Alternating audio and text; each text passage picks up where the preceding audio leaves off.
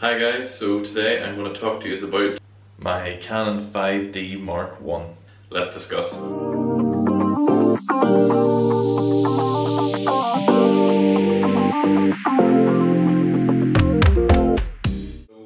my Canon 5D Mark 1 is the first full frame camera that I bought. All my other cameras, as you know, watching the channel, that are film cameras. So the reason why I bought the Mark 1 is because it was the cheapest full frame digital camera that I could find anywhere. I think I got this for around £200 from a second-hand store. It's very simple to use. The colours that come out of this camera are brilliant. Canon had a lot of work with Kodak when they were working on this camera, so it definitely has some of those kind of portrait colours coming through. The menu, if I turn it on here, simple on switch.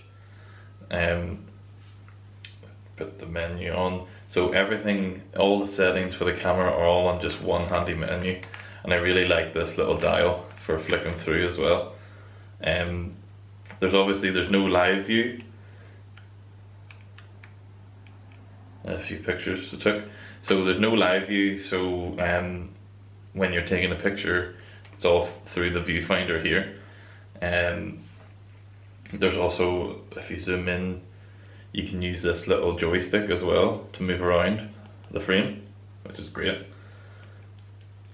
So another reason I bought the full frame digital was because I wanted to try out some of my film lenses. So this is my adapter that takes M42 to EOS, and what you'll notice is two things. So the first thing I'll actually show you is there's a little lip here.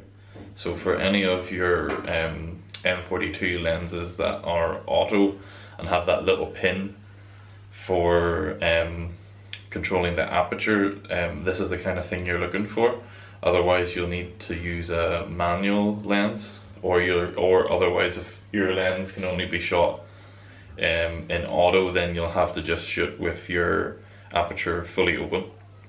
Another thing about this adapter is you'll see there is an autofocus confirmation chip on it. So what that means is you can actually get a beep confirmation from the camera when your picture is in focus.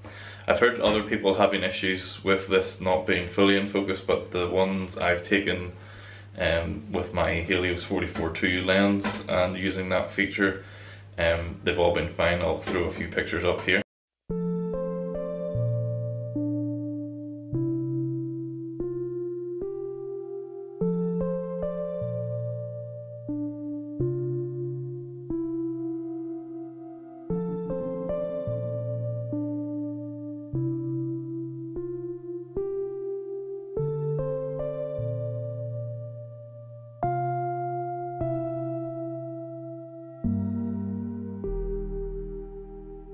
I also got a Canon 50mm 1.8 STM lens as well to put on, mainly because, actually I should have said previously, with those old vintage lenses, a few of them, and you'll notice especially with the Russian lenses, the back of the lens, when it focused to infinity, it can actually, the mirror of the camera can hit the back of the lens, locking up the camera, so I could never focus to infinity.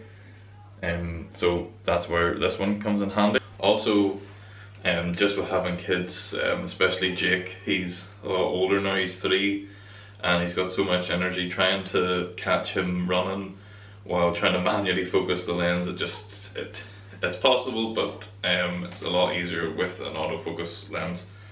And this lens actually has really nice sharp images. At 1.8 the bokeh is actually quite nice, for my taste anyway.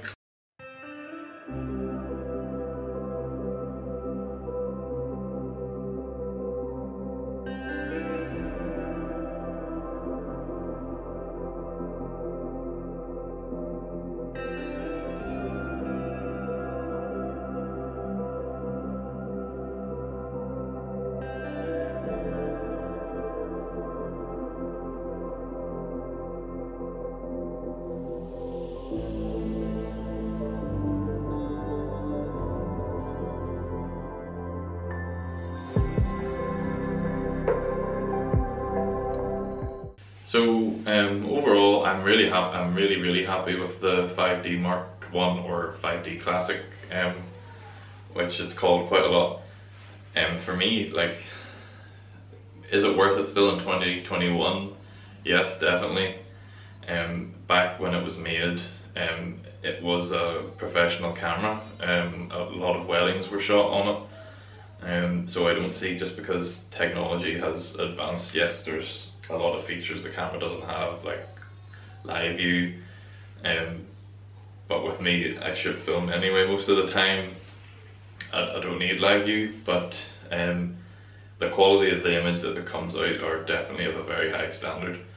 And if you want to get into full frame digital photography on a budget, this is definitely the one I would go for.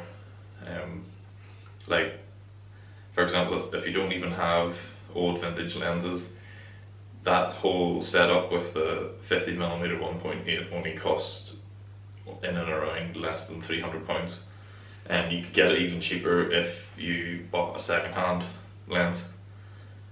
So yeah, definitely worth buying in 2021. So guys, thank you for watching. If you liked the video, give us a thumbs up, and don't forget to hit that subscribe button, and we will see you again on another episode. Bye